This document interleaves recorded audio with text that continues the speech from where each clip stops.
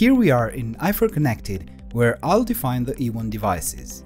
The first important thing to mention is that Ewon machines communicate with i4connected using an Ewon dedicated cloud service and a Datamailbox connection. i4connected connects to the cloud service account using the Ewon adapter, thus having access to the machine data using a normal internet connection. There are two methods of connecting Ewon devices to i4connected: the manual device configuration and the Ewon import. Let's go on with the manual method first. I'll navigate to the site where I want to add my Ewon device. In my site's details panel, I'll scroll down to the devices tile and access it. I already have a bunch of devices here, but I'm gonna add my new Ewon.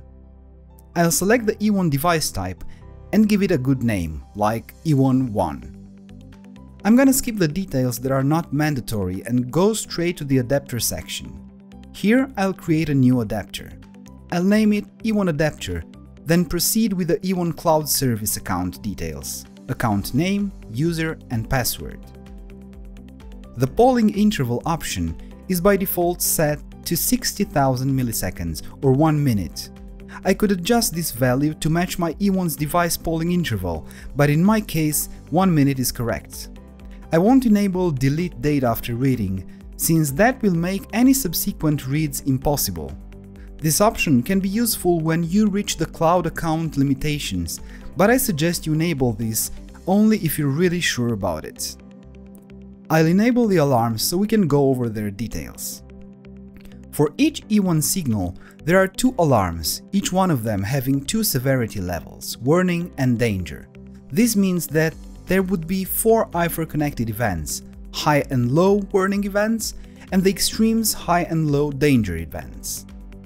The prefix and suffix are added to the alarm name and can be customized for high and low alarms, but also for when the severity level of an alarm changes. The warning and danger priorities can be associated with i4connected event priorities, so I'll do that now. Now I can save my new adapter and select it for my new device. Next, I need to provide the Ewon machine name, but instead of writing it, I'll select Browse Ewons. As i4connected is communicating with the cloud service using the adapter we've just defined, I'm able to see my Ewon machine and select it. The last thing to worry about is the time zone. This has to match the time zone configured on the Ewon device itself. If the Use UTC timestamp option is enabled on the Ewon device, the default UTC value of this setting is fine. If any custom time zone is set on the Ewon device itself, you should adjust this option here. Now I can save my new Ewon device. I can finally get my Ewon signals. In the device details, I'll open the signal panel and create a new one. Let's name it Signal 1.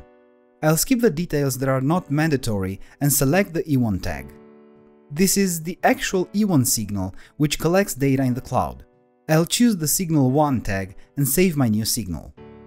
Now if I open it, you can see I'm getting live values from my Ewon machine, so I know for sure everything works fine. Okay, so this was the manual way to get Ewon device values in i4connected.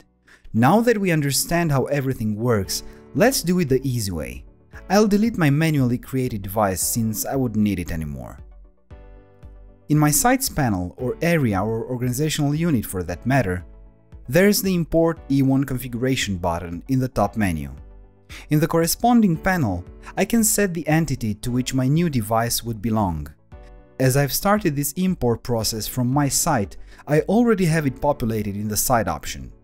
The same would happen if you would use the Import Ewon device from an area or organizational unit panel. I'll select the Ewon adapter we have created in the manual step since we already have it available. The same time zone option can be configured here just like when creating the device manually. I'll leave the default UTC option since this is how my Ewon device is configured. I'll select the Ewon device, which is available in the cloud service, then click the Import button. When using this easy Ewon import process, all the tags available on my Ewon device will be imported as i4connected signals without my manual intervention. Now I can see my new Ewon device in the site's devices list with all its available tags as signals and live values. I guess this is the way I'll be adding my Ewon devices to i4connected from now on. Now that I have my first Ewon device inside i4connected, I'll surely want to create a visualization and use those live signals to monitor and control my device. So I'll jump to i4 Designer to do just that.